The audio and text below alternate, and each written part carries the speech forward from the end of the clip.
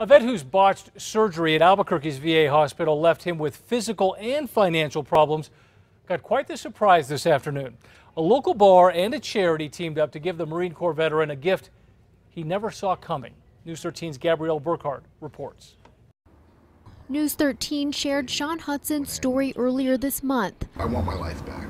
The Marine Corps veteran served in Iraq and returned to New Mexico with a shoulder injury, but a surgery to fix it made things worse. Doctors at the local VA left a screw and silicone disc in his body. Hudson's pain worsened. He's unable to work, and his back and forth with the VA turned his life upside down.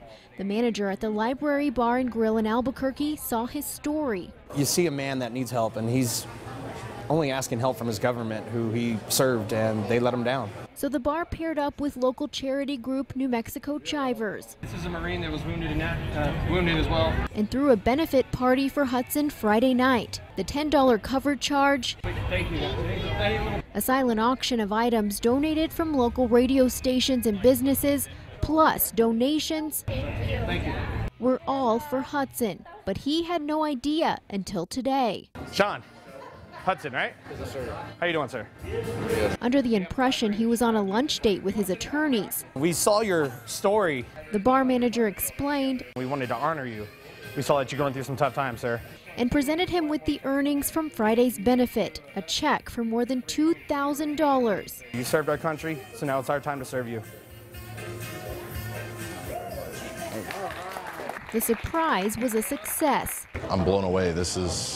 I never expected anything like this. Hudson leaves tomorrow for a surgery consultation in Boston. The donations will help pay his bills. It's a beautiful thing to help somebody that's in need. But they also helped lift his spirits. It really feels special to know that people care. Care enough to reach out and make a difference. Gabrielle Burkhart, KRQE News 13. Sean Hudson says he's still not sure when he'll have surgery to remove that screw. And the problems continue to pile up for the VA here in Albuquerque.